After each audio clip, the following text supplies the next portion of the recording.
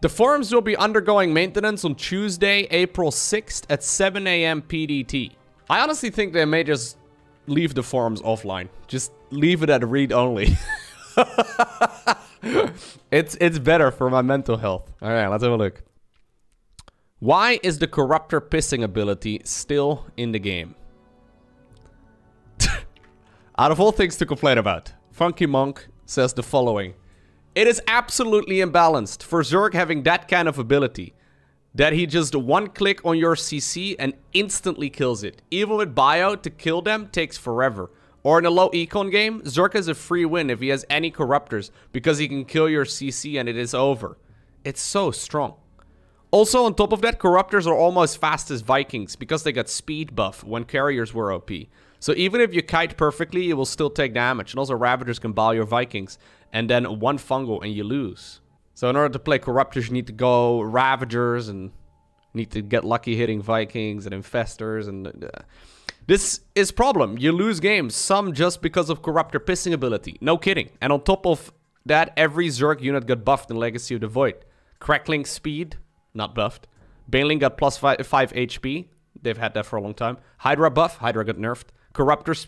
Guys, I'm not fitting the narrative of the barrel. See, this is my problem. I want to respond to this guy and tell him that the things he's saying, like, people literally just write things on the internet that aren't even true, and they write it in such a way that it seems to be true. Right? Like, this is not, like, it's... To the people who think queens are too strong. You're not entitled to beat a Zerg just because you made one Oracle or one Liberator or a handful of low investment units. Any type of committed pressure requires more than Queen Ling for defense, which is the way the game is supposed to work. Alrighty, Stretch. Battle.net votes 18-4 that Terran is the easiest race. Wow. A sample size of a whole 22 people. Well, I think now we have the proof, guys. There it is. This is not a story a Terran would tell you. The forum was put to the test and then the results are shocking. Despite the constant hurricane of Terran wine on Twitch, YouTube and Battle.net forums, most players agree that Terran is the easiest race. I guess that's not all too surprising when you realize Terran have 50 mineral super units that are worst are soft countered by the enemy and at best are hard countered by tier 3 enemy units. Free workers, which makes free marines, command centers, etc. Is it a coincidence that all of the Terran's units cost mainly minerals? I think not. The least punishing defense in the game. Out of position, it's okay. Repair the planetary and thwart an entire enemy army. Or lift the orbital to safety. Lose tons of workers? No problem. Just spam more mules. Units that require virtually no micro. We're talking siege tanks and Thors and Vikings. The most you have to do is hit one command to transform the unit. And if you feel ambitious, it's time to stutter step micro. Wow. Such skill. Easiest decision making in the game. The most you have to do is choose which mode your units are in. Do you want to be mobile or delete enemy units? Do you want to kill air units or ground units? This is the mighty intellectual challenge of playing Terran in general, but mech in particular. Build orders that take 3 IQ to execute. When you really think about it, it's a no-brainer why new players love to play Terran. If only the ease of use of Terran stopped there, but Terrans have completely and utterly dominated the pro scene for the past 4 years. They'll tell you that isn't true, as they froth at the mouth because Zerg is OP, while pointing adamantly at Serral. But what really makes them mad about Serral is that they can't sleep through the game and still win. This was posted in October 2019, and apparently it's still going.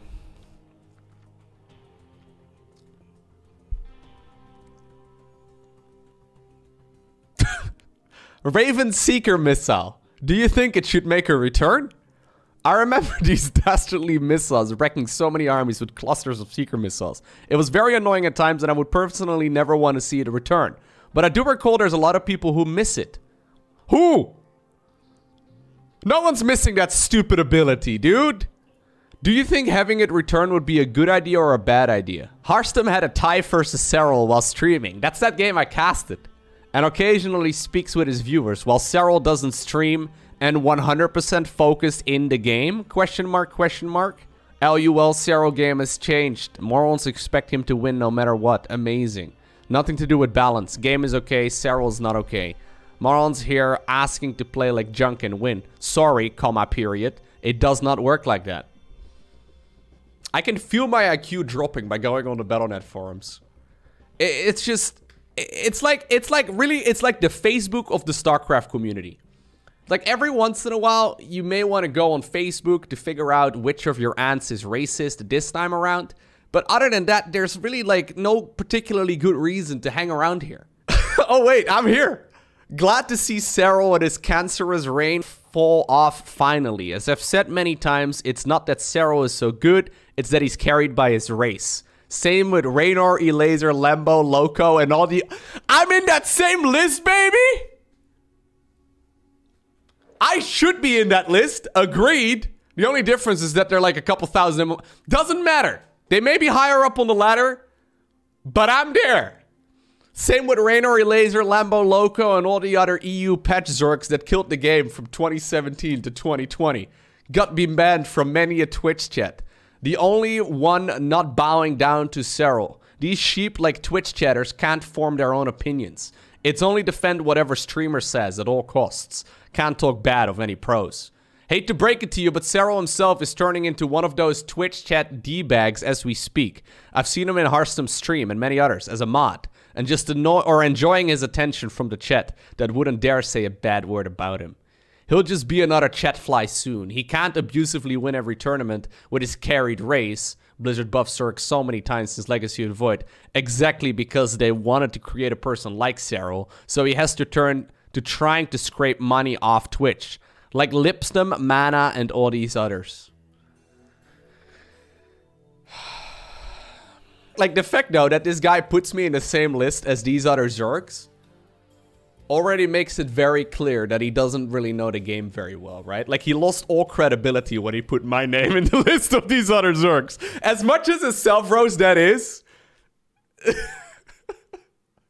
How are you liking StarCraft 2 right now? Hello, I've been away from StarCraft 2 for a long time, but I recently started watching professional matches on Lowko's Guys, I'm everywhere! This place is great for my ego. I take it all back. Whatever nasty things I've said about the forums, these guys are being super nice to me. Well, I've been enjoying watching, and it looks like the game might be more fun than it was for me when I became inactive in 2016.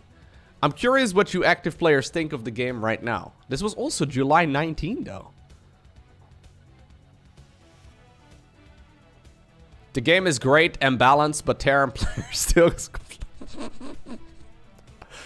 Ay. I'm internet famous now. Please give please give Infested Terran back. Look above and please make it happen. They were awesome. Then Graviton Catapult back again. That and the full damage feedback of Templar. Giving back the Archon Toilet. Kappa, Kipo, Kappa Ross, Kappa Claws, Kappa Wealth, Kappa Pride. Man, I haven't been on the forums in a little while. I see not a whole lot has changed, but they're just naming my name more often, which I do appreciate. What I would like to see on the forums when I go here is people discussing things that I think are worth discussing, right? Like, for example, the fact that the ladder is currently broken. People are sitting in Master League at 2k MMR and people are sitting in Bronze League with 5k MMR. We've had the same map pool for like a very long time right now, and I would love to see some changes over that. But there's none of that going on. Instead, we're discussing why the Corruptor is overpowered, especially like its anti-ground ability. In what world is the Corruptor anti-ground ability too strong? It makes no sense. I haven't been playing as much of late, however. Wait, I haven't been playing much as of late, however. Great sentence. When I do play, however, when I do play, there you go. When I do play, I decide to pick up TOS for a couple of games here and there. And T and Z rage quit PvP is just PvP anyway. I did the standard meme build versus both races. In PvT, I simply proxy Voids. They sent 3 Cyclone across the map, but had to return or risk losing the base trade. By the time Cyclones came back, I had 3 Voids killing depots and their base. They were so mad, but not as mad as Z. Also, since they were opening Cyclones, I could have what? Guys, when you go for a proxy Void Ray opener, you should get there before a Cyclone is out. So, like, the fact that this... In my PvZ, I cannon their natural, followed by turtle toss to sky toss. Ugh. I could have beat them with ground army, but didn't want to take any chances. I just mass cannon, shield battery, and snipe bases with voids. Then transition Ono to carrier Tempest Templar. GG. But they had a few choice words. I tried to tell them this isn't my main. I'm just doing this to prove a point. Oh boy, they were upset. I'm considering switching to TOS full time when I do decide to play. This was the least stress I had in a very long time playing the game. The tears were delicious. Oh, so this guy on a I don't know, an evening after work decided to play a couple games as Protoss. And then somehow, some way, rather than just enjoying the game, he decided to turn this into a balance complaint. He gave a description of the games that he played, but it's very clear to me that these are low-level games. Because if by the time you're sending a Void Ray, there's 2 or 3 Cyclones out, you are literally like... Your Void Ray should have arrived 4 minutes sooner. What if it is literally just like 3 people that keep complaining all the time on the forums, and they just do so with like half a dozen different accounts each? Because I actually wonder if that's not what's going on. Because that's what happened last time around that I went to the Battle.net forums. For those of you that didn't see that, I basically made a video where I went to the Battle.net forums, I think about a half year ago or so at this point. And after I went there, I roasted a couple of people. And one guy made an account, like, called Lowko, and he was talking politics and making me look really bad. I had to reach out to Blizzard in order to get that account removed. And then another account was made called Lowko. Anyways, some people apparently thought it was actually me going on the forums and spouting all that racist and really nasty stuff on the forums. Hey Lowko, did you rename yourself to Blowko? Confirm from stream. No, it's Bets. Due to too much saltiness, he tried to ape the Lowko nickname. Soon, real Lowko will roast again, our resident troll. I don't think Bets can survive another roast. He hasn't recovered from his last one. Here it is. This guy has 276 forum posts under... Sorry, am I supposed to care if some YouTuber cries about me and pines for my attention? I do really live rent-free in some of these people's heads. Just to clarify, guys, I don't post on the forums. I posted once because someone was impersonating me back in November, and they were literally making me look really bad, which I thought was really pathetic and kind of sad, but apparently some people actually believed that it was me, so I tweeted that, you know, it wasn't me, and I posted that on the forums. Cannon Rush is too unforgiving. I'm here again to remind Blizzard that if there is a single strat that needs to be gone from the game, it is Cannon Rush. The defender isn't allowed to allow a mistake, or he will straight out lose without having his first units out in the game. Everybody agrees it's too unforgiving for the defender. Defender have zero margin of error. I will keep posting this until Blizzard do something about it. I'm afraid to let you know, sir, that it's been around since 1998. I don't think that's gonna change. Please replace Super Battery. I don't know about you, but I play TOS and I want to see the return of the Mama Ship. No! Bro, I'm okay with... No! Nobody wants to see the Mama Ship core. So this guy wants to remove the Super Battery ability, and he wants the Mama Ship core to be added back to the game. So he wants the he wants regular shield batteries plus a Mothership core.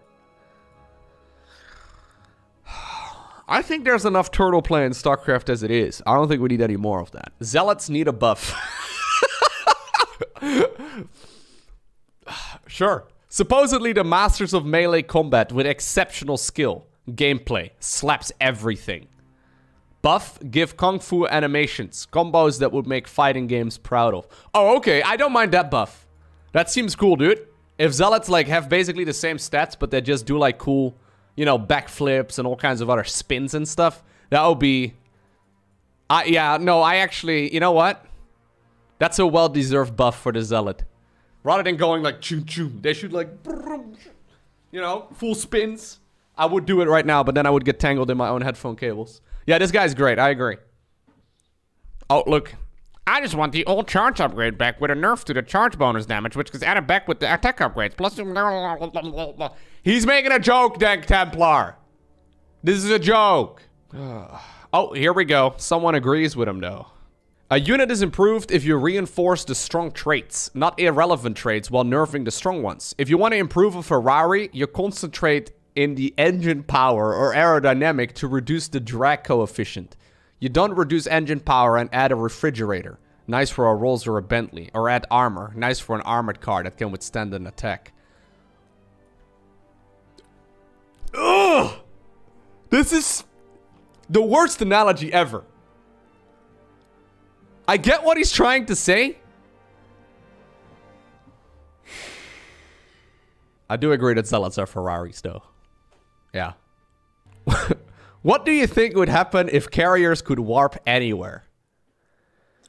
With BCs being able to get free teleports to anywhere on the map every minute or so, I thought to myself, imagine if Blizzard made it so carriers could warp anywhere, without even needing pylons. Surely they would never add something so overpowered to the game. Oh, wait. This is once again a balance wine. Oh. Can I leave the forums now, guys? Am I good here? I feel like we are now free to leave the forums alone once again for a couple of months. It's nice to see that there's still such active discussions going on about important matters like the Corruptor pissing ability and whether or not the Mothership Core should make a comeback in the game. But it is a little bit painful to hang out here for too long. Yeah, at least we now know that I'm basically at the same level of Raynar and Lambo and Elazer and all those other Zerg players though, so I got that going for me.